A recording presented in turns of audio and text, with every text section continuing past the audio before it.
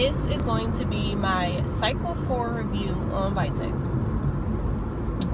Now let me tell y'all, okay, cycle 4 has been some kind of a roller coaster, like for real.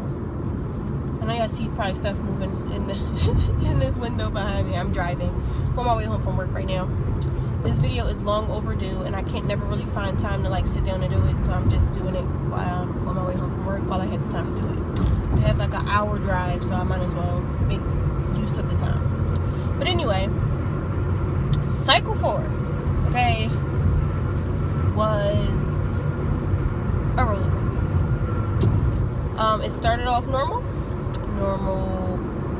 period as the previous cycles on VITEX. Kudos to that. But then I noticed that I've been getting these crazy mood swings. Like 1 minute I'll be like perfectly fine, then the next minute I'll be over happy, and then the next minute I'm crying, then the next minute I'm angry. Like I have never had mood swings ever. That wasn't a part of my PMS. Nothing. Now I always have weird symptoms, like pregnancy symptoms, all the time. Never been pregnant, but I always have like these weird pregnancy symptoms. But never was mood swings a part of it, ever. I am not the emotional type. I rarely cry. I rarely like show any type of care to stuff that I really just don't care about. This month was like terrible. My emotions were like all over the place. And then I got like bumps all over my face, like not like all at one time, but like during the month, like I just would get like these huge juicy pimples all over my forehead, all over the sides of my face. I have one under my glasses nose piece, so it hurts terribly bad. They're like leaving black marks. It's just terrible.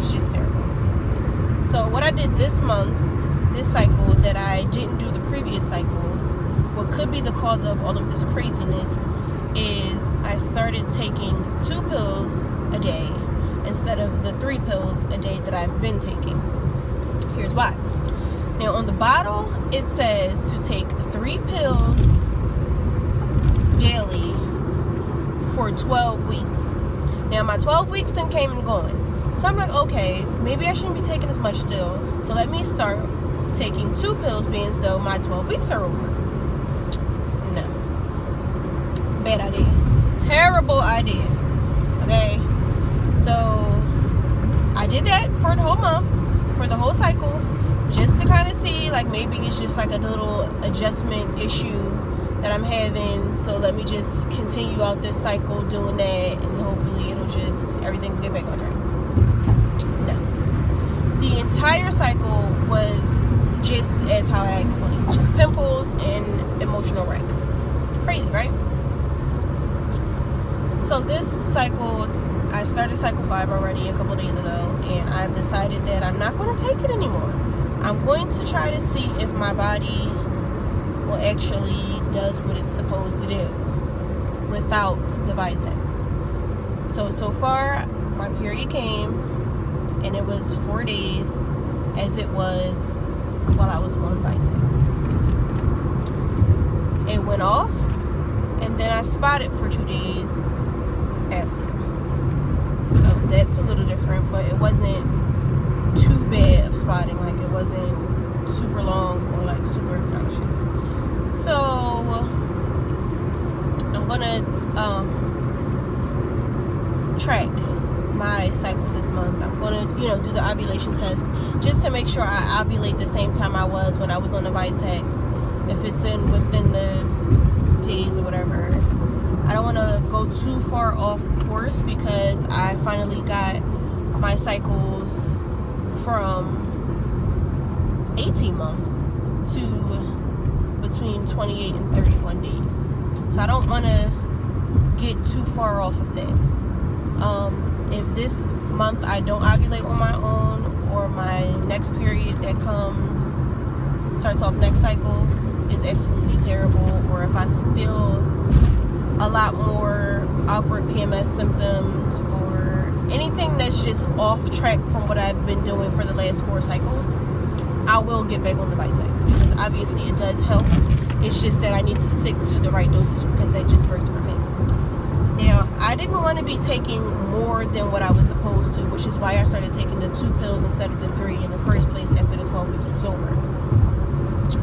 But that just might be my set dosage. But other than that,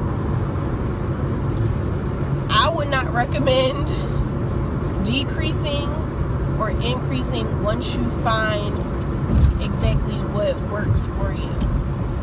Okay, so the 3 pills work for me.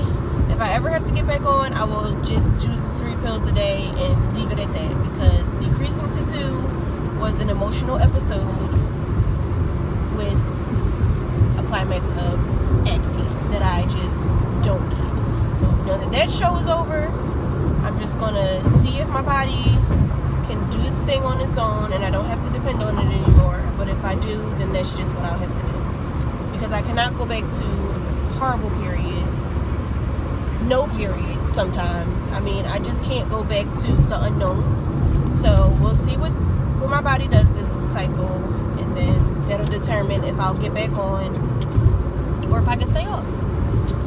But my entire experience from cycle 1 to cycle 4 from cycle 1 to cycle 3 has been awesome with the VITEX.